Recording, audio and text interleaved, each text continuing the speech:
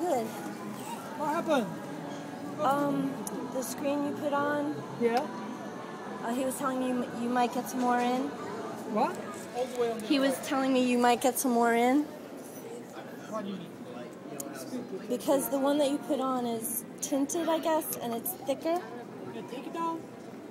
Those are permanent there. You can always take it off. It's not like it's gonna be that.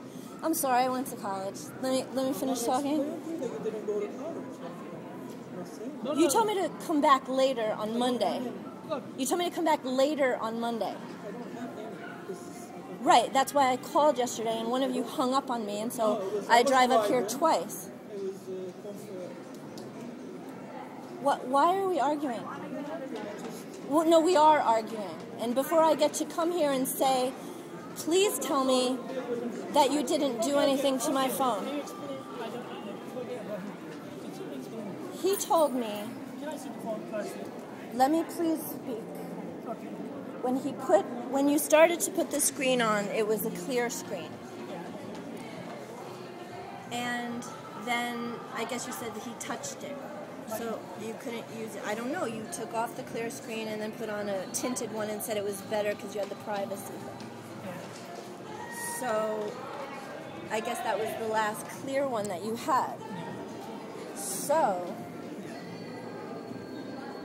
that left me with the tinted one, which I didn't really care, except the phone hasn't worked right since because I have to hit it like 10 times to get it to do things sometimes. And I assume, I wasn't mad, and I assume that, let me say this. I assume because he said it's a little thicker, that means it's also a little less sensitive, right? No. Well, then we have a problem because why is my phone suddenly not working? And he said that it's because it's an old phone. Look, we put in screen protected airphones, but my phone I have. This one I have. Can you just answer the question? Is there anything wrong with my phone? I think my phone is fine, and then you put a screen on it, and then I have to hit it 10 times to get it to work. Maybe that's why. I mean, maybe you hit something wrong, and then you LCD or your display. No, because I'm actually a computer person, and I am not a typical moron. So something is wrong with my phone. I wasn't upset because I assumed that the screen. I'm listening. No, I understand, but at the same time I'm fixing and listening. Yeah. But now you're telling me it couldn't be the screen. It's not screen good. I mean, you. For my own reason, I would not have taken off the old one if I didn't know there was going to be another one. Now there doesn't exist on the planet one to replace it with. So I'm not quick to take the other one off because I want, for my own reasons, that protection. I want it to remain good, working, and I don't want it to get scratched. And this is how I will make my decision. I would have left my old one on, as crappy as it was. I had a little bubble in it. I would have left it on before I left the screen, even with the OtterBox on. Yeah. I want that on there. I would not have changed it if I knew that this was going to happen.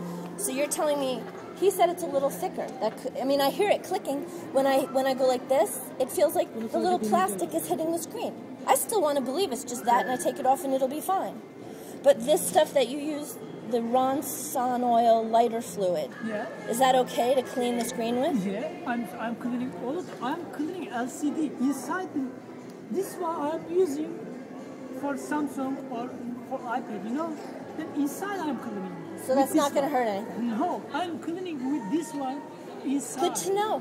That's why I called yesterday to make sure that my phone must be fine, because it was fine before we changed the screen. Yeah. So what else could it be except the screen? I think your digitizer. I want to see your phone. That's why. What's wrong with this phone? I want to see.